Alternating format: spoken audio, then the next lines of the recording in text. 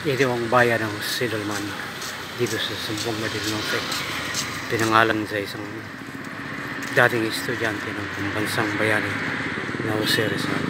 Nung si Rizal ay tinukoy ng mga Kastila,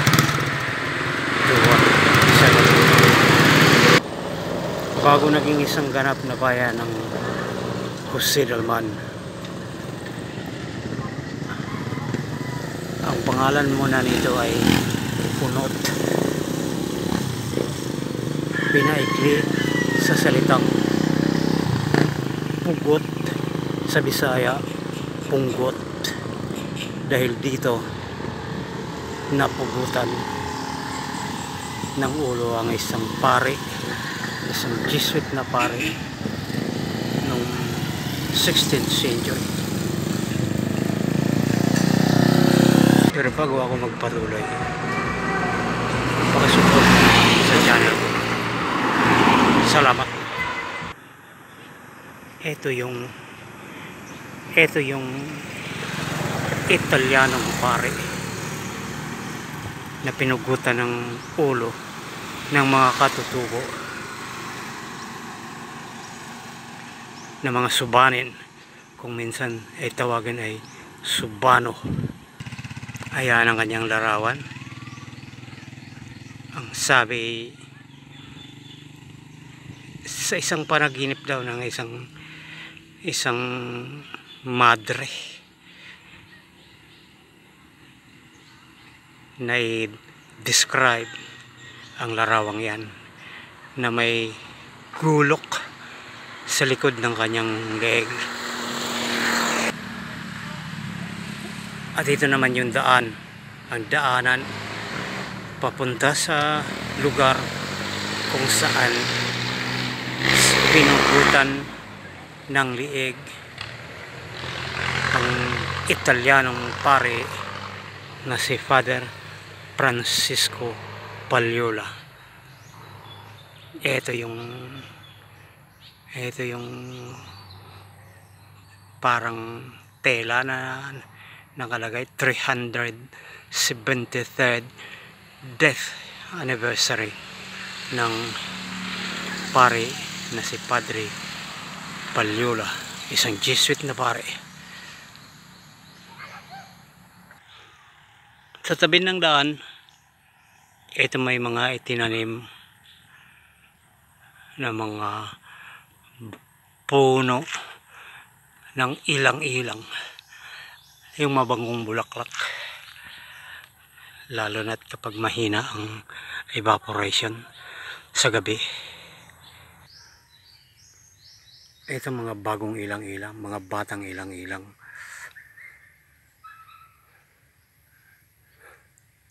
Itong lupain ito ay bahagi ng lupain ng mga pamilyang Adasa. Malapit-lapit na, mga 200 metro na lamang mararating ko na ang lugar kung saan pinugutan ng ulo si Father Francisco Paliola, isang paring Jesuit. Ito puno ng durian, puno ng rambutan, puno ng marang. Ito pa sa likod, puno ng durian. Ito naman ay parang kilna kung saan pinatutuyo ang kopra. Ito na, malapit na sa dulo ng kalsadang yan. Nandyan ang lugar kung saan natagpuan ang patay na katawan, ang pugot na katawan ng Italianong pare na si Father Francisco Paliola, isang Jesuit na pare. Ayan na ang lugar kung saan natagpuan ang pugot na katawan ng Italianong pare na si Father Francesco Paliola. Francesco Paliola, isang Jesuit. Ito yung lugar kung saan natagpuan ang pugot na katawan ng pare na si Father Francesco Paliola.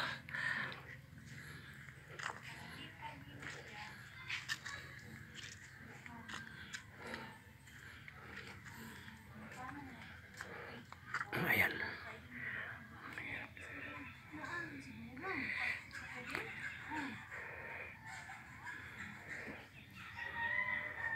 Ito may mga nakasinding kandila.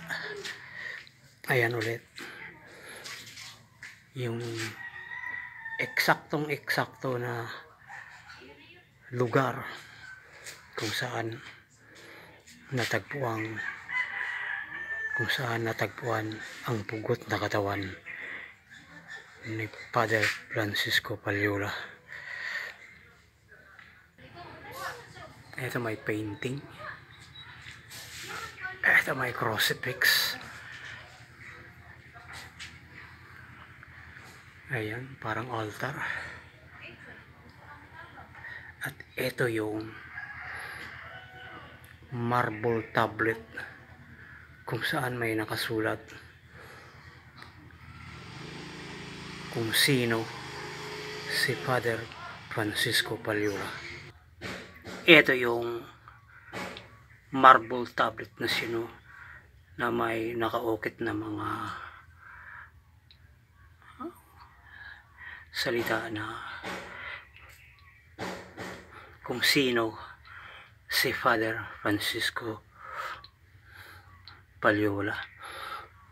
Ang sumulat nito ay si Miguel A. Bernas, isa ring Jesuit, parang presidente yata ito. Dati yata itong presidente ng Xavier University sa Cagayan de Oro. Francesco Paliola was born in Nola in southern Italy on May 10, 1612. At the age of 24, he was ordained priest 1636, and a year later, on 15 February 1637, he entered the Jesuit novitiate at Naples. For a period of about 2 years, he taught Latin and was moderator of a solidarity of students in the Jesuit college at Amantia, and later and that at Salerno. But beside his desire was to be a missionary, and he wrote to the Jesuit Superior General asking to be sent to the foreign missions. His request was granted, and he was assigned to missions in the Philippines. The Philippine missions were under the Spanish Jesuits, so Father Paliola went to Spain and was one of the 41 Jesuits who set sail from Cadiz bound for Mexico and thence for the Philippines, where they arrived in June 1643. It was there that his Italian name Hispanized to Francesco Paliola. Sent to join the Jesuit missionaries in Dapitan City, he was given the difficult assignment of evangelizing the Subanon tribal group who lived in scattered hamlets over a large area of what is now the province of Zamboanga del Norte. The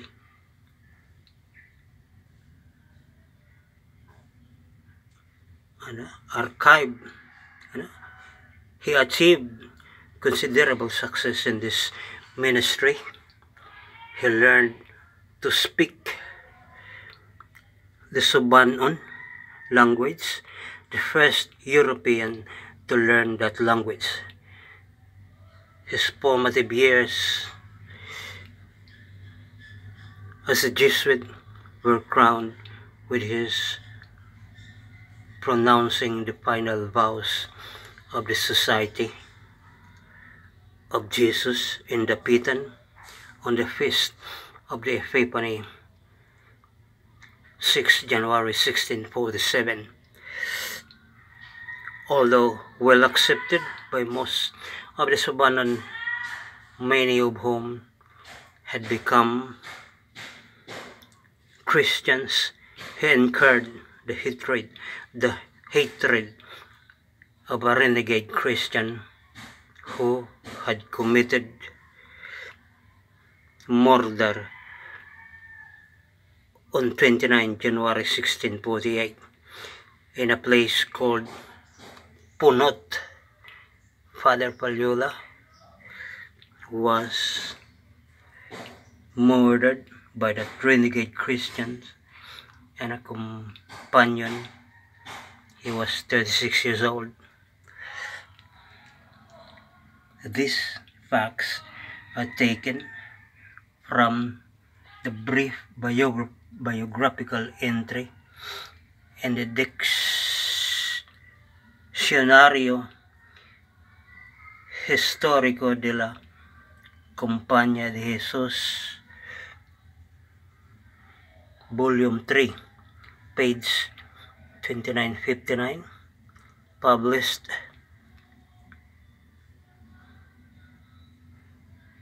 recently in both Rome and Madrid. The entry is by Jose SJ. It is based on several published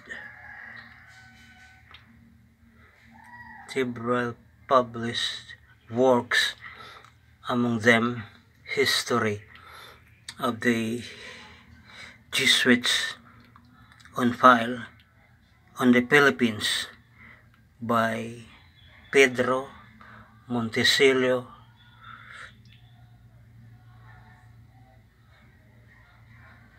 del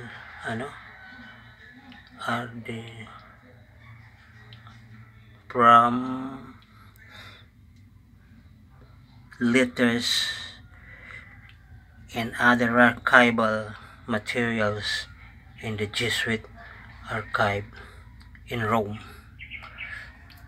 There. Ito naman yung mga guest, mga logbook ng mga ano ba tawag, pilgrim. Merong galing ng Jose Dalman, mga taga Katipunan, may mga taga Dapitan, may mga nandyan sa Sindangan, may nandyan lamang sa Baybay, Poblasyon Jose Dalman, may mga taga Sindangan, isang bayan dyan, Bandaron. Ito uli, ito pa yung image ng Father Francesco Paliola, isang Jesuit na na-assign sa Dapitan. Ito ang mga sinasabi, Latin Pater Francesco Paliola, Presbyter Societis Eso Nola in Compagnia Natus. And there. This is.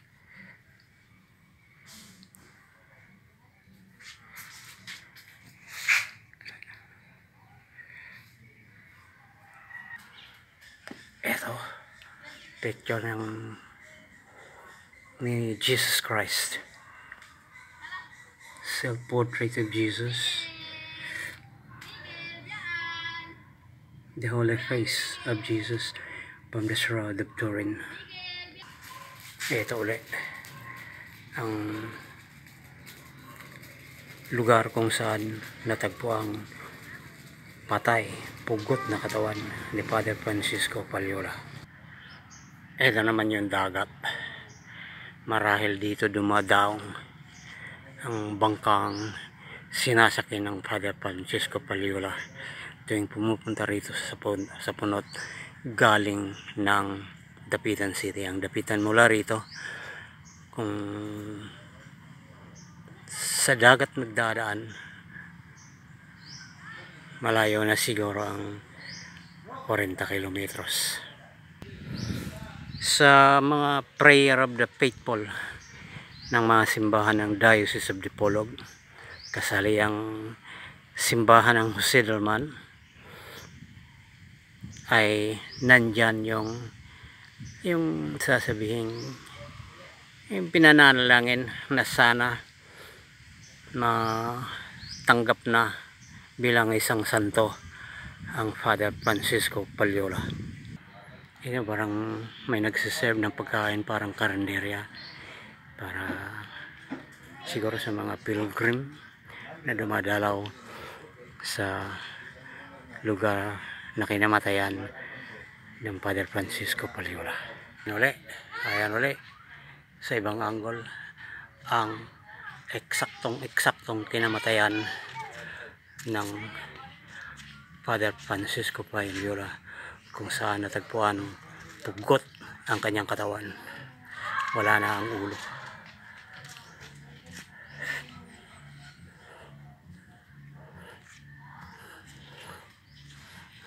Salamat po sa inyong panunood.